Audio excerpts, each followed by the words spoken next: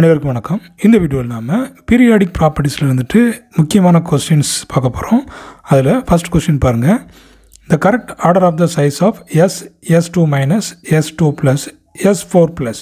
அப்போ நமக்கு இதில் 4 ஆப்ஷன் கொடுத்தாச்சு. இதோட கரெக்ட் ஆர்டர் நம்ம என்ன செய்யணும், செக் பண்ணணும். அப்போ இதில் பாருங்கள், எஸ்ஸோட சைஸ் வந்து பெருசா, இல்லைனா S2 ப்ளஸ்ஸா, இல்லைனா S4 ப்ளஸ்ஸா, S2 மைனஸா அப்படிங்கிறத நம்ம என்ன செய்யணும், செக் பண்ணணும். அப்போ இதில் நமக்கு இந்த சார்ஜை வச்சு என்ன செஞ்சிடலாம், ஈஸியாக ஐடென்டிஃபை பண்ணிடலாம். பாசிட்டிவ் சார்ஜ் எந்த கேஸில் அதிகமாக இருக்கோ அது வந்துட்டு சைஸு ரொம்ப கம்மியாக இருக்கும். அப்போ இந்த கேஸில் பாசிட்டிவ் சார்ஜ் எதுக்கு அதிகமாக இருக்குது, இந்த S4 ப்ளஸ்க்கு பாசிட்டிவ் சார்ஜ் அதிகமாக இருக்குது. அப்போ கண்டிப்பாக இதோட சைஸ் தான் என்ன இருக்கும், ரொம்ப கம்மியாக இருக்கும். அப்போ இதில் பாருங்கள், இதுக்கு மட்டும் சார்ஜ் இல்லை, இதுக்கப்புறம் S2 மைனஸ். அப்போ சார்ஜ் வந்து இங்கே 2 எலக்ட்ரான்ஸ் அதிகமாக இருக்குது. அப்போது இந்த எஸ்ஸை விட இந்த S2 மைனஸோட சைஸு பெருசாக இருக்கும். அப்போ இருக்கிறதுலையே ரொம்ப சைஸ் கம்மியாக உள்ளது எது அப்படின்னாச்சுன்னா இந்த S4 ப்ளஸ். அப்போ இந்த S4 ப்ளஸ்ஸு எங்கே இருக்குன்னு பாருங்கள்.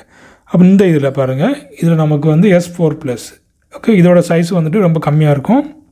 அதுக்கு அடுத்தது S2 மைனஸ். S2 மைனஸோட சைஸ் பாருங்கள், இதுதான் வந்து இருக்கிறதுல இதுக்கு சைஸ் வந்து அதிகம். 2 எலக்ட்ரான் எக்ஸ்ட்ரா இருக்குது, அதனால் அங்கே வந்துட்டு என்ன இருக்கும், சைஸு அதிகமாக இருக்கும்.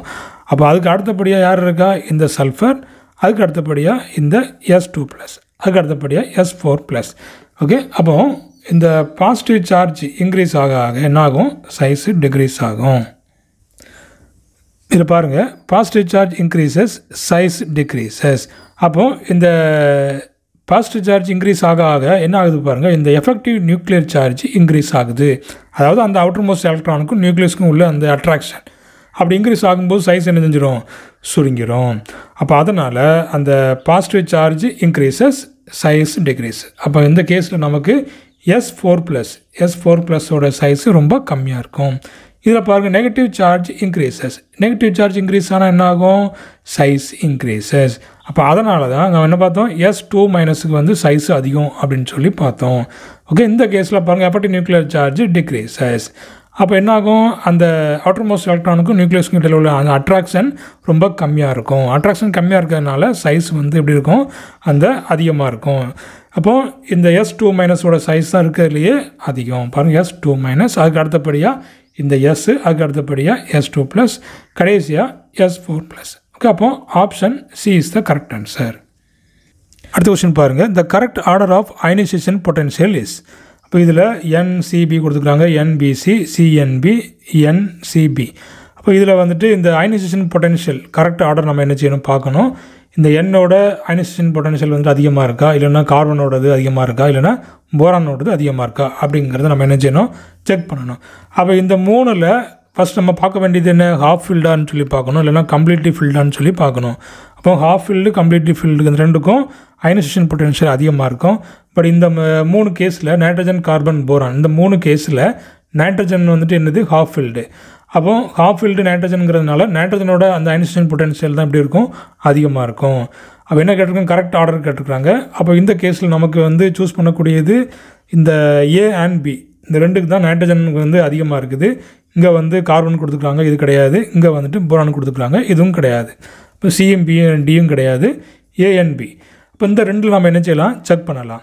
இப்போ நைட்ரஜன் ஹாஃப் ஃபீல்டு, ஓகே. அப்போ A இல்லைன்னா B தான் நமக்கு கரெக்ட் ஆன்சர். அதுக்கு அடுத்தது இந்த மாதிரி எழுதிக்கிடுங்க, BCNOF. அப்போது இந்த ஆர்டரில் போகும்போது, லெஃப்ட் டு ரைட்டு போகும்போது அயனைசேஷன் எனர்ஜி என்ன செய்யும், இன்க்ரீஸ் ஆகும். காரணம் என்ன, இந்த ஆட்டம்ஸோட சைஸ் வந்து என்ன செய்யும், ரொம்ப கம்மியாக இருக்கும். ஓகே, சைஸ் வந்து டிக்ரீசஸ், அதனால் அயனைசேஷன் எனர்ஜி இன்க்ரீசஸ். அப்போ நமக்கு ரிமைனிங் என்ன இருக்குது, கார்பன் இருக்குது, அதுக்கு அடுத்தபடியாக போரான் இருக்குது. பாருங்கள், கார்பன் இருக்குது, அதுக்கு அடுத்தபடியாக போரான். அப்போ போரான், கார்பன் இந்த ரெண்டும் கம்பேர் பண்ணும்போது கார்பனோட சைஸ் வந்து கம்மியாக இருக்கும். அதனால் இந்த அயனைசேஷன் எனர்ஜி கார்பனுக்கு எப்படி இருக்கும், அதிகமாக இருக்கும். அப்போ இந்த கேஸில் பாருங்கள், ரெண்டாவது, ஃபஸ்ட்டு வந்து நைட்ரஜனுக்கு அதிகமாக இருக்குன்னு சொல்லி பார்த்துட்டோம், அதை நம்ம சூஸ் பண்ணியாச்சு. அதுக்கு அடுத்தபடியாக கார்பனுக்கு தான் என்ன இருக்கும், அயனைசேஷன் பொட்டன்ஷியல் அதிகமாக இருக்கும். அப்போ நமக்கு ஆப்ஷனில் இதுதான் வருது, நைட்ரஜன், அதுக்கு அடுத்தபடியாக கார்பன், ஓகே. அதுக்கு அடுத்தபடியாக என்ன வருது, நமக்கு இதில் போரான் வருது. ஓகே, அப்போ option A is the correct answer. அப்போ பாருங்கள், first nitrogen, then carbon and then boron. அடுத்து பாருங்கள், the order of ionisation energy is. அப்போ இதில் s orbital p orbital d f கொடுத்துக்கிறாங்க. இதோட ஆர்டர் கேட்டிருக்காங்க. இந்த அயனைசேஷன் எனர்ஜியோட ஆர்டர் என்ன அப்படின்னு சொல்லி கேட்டுக்கிறாங்க. அப்போ நமக்கு வந்து அந்த ஏற்கனவே நம்ம பார்த்தது தான், சைஸு ஸ்மாலாக இருந்துச்சுன்னா அயனைசேஷன் எனர்ஜி அதிகமாக இருக்கும். அப்போ இந்த கேஸில் எந்த ஆர்பிட்டலோட சைஸு வந்து ரொம்ப கம்மியாக இருக்கும்? அப்போ இந்த 4 ஆர்பிட்டலில் இந்த s ஆர்பிட்டலோட சைஸ் தான் ரொம்ப கம்மியாக இருக்கும். அப்போ பாருங்கள், அந்த s ஆர்பிட்டால்லேருந்து ஒரு எலக்ட்ரான் எடுக்கிறதுக்கு ரொம்ப எனர்ஜி தேவைப்படும்.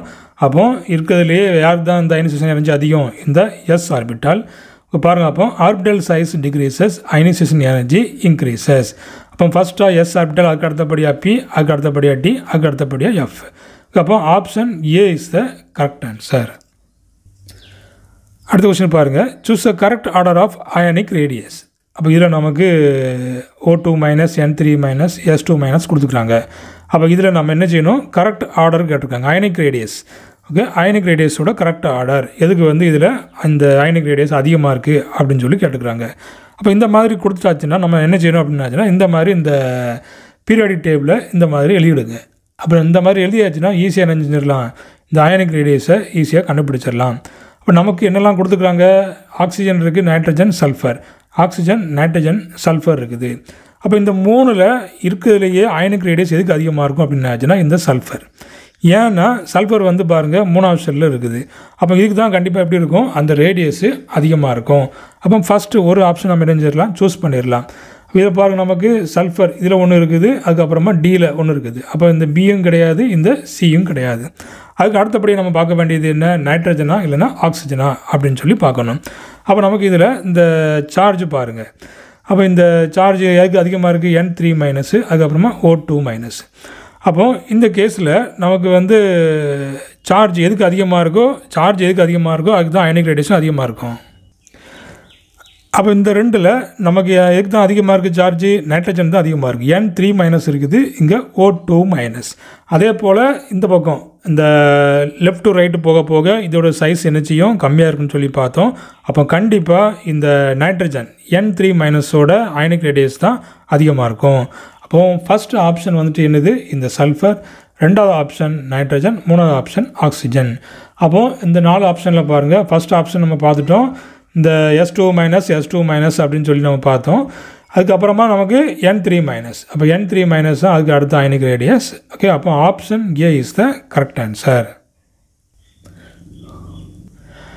அப்போ இதில் நம்ம வந்து சல்ஃபர் ஹேவிங் மோர் அயனிக் ரேடியேஷன் சொல்லி பார்த்துட்டோம், எலக்ட்ரான்ஸ் இன் தேர்ட் செல். அதுக்கு அடுத்தபடியாக O2 minus having higher effective nuclear charge compared to N3 minus. So the size is small. So the ionic radius is also small. அப்போ நமக்கு அந்த ஆர்டர் இதுதான் வரும். நமக்கு இந்த S2 மைனஸ், அதுக்கு அடுத்தபடி N3 மைனஸ், O2 மைனஸ். அப்போ option A is the correct answer. அடுத்த கொஸ்டின் பாருங்கள், arrange the following in increasing order of their size. அப்போ இந்த இன்க்ரீசிங் ஆர்டர் ஆஃப் சைஸில் நம்ம என்ன செய்யணுமா? அரேஞ்ச் பண்ணணுமா? இப்போ Na plus M2 plus F minus O2 minus. அப்போ இது எல்லாமே ஐசோ எலக்ட்ரானிக் ஸ்பீசிஸ். அப்போ Na ப்ளஸுக்கு எத்தனை இருக்கும்? 10 எலக்ட்ரான்ஸு. அதுக்கு அடுத்தபடியாக மெக்னீசியத்துக்கு எத்தனை? 10 electrons. F மைனஸுக்கு 10 electrons. O2 மைனஸுக்கும் 10 electrons. Okay, அப்போ இதோட சைஸை நம்ம என்ன செய்யணும்? கண்டுபிடிக்கணும்.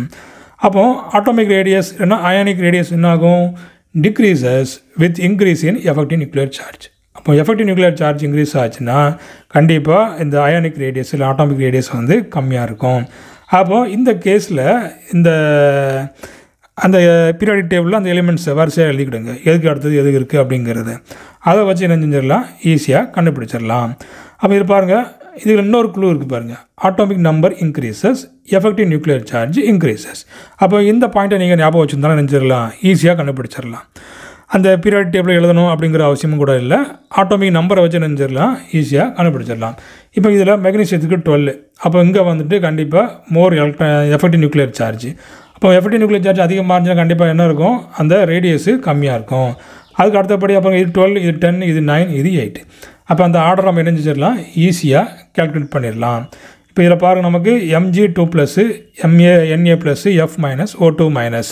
அப்போ இந்த கேஸில் இந்த O2 மைனஸோட சைஸ் தான் எப்படி இருக்குது? அதிகமாக இருக்குது. அப்போ பாருங்கள், இதுக்கு வந்து ஆட்டோமிக் நம்பர் அதிகம், அதனால் ஸ்மால் ரேடியஸ் இருக்குதுல, இதுதான் small radius compared to Na plus, compared to F minus, compared to O2 minus. அப்போது இந்த கேஸில் நமக்கு ஆப்ஷன் பாருங்கள், இந்த Mg2 plus, okay, Mg2 plus Na plus F minus O2 minus. Option D is the correct answer. Thanks for watching.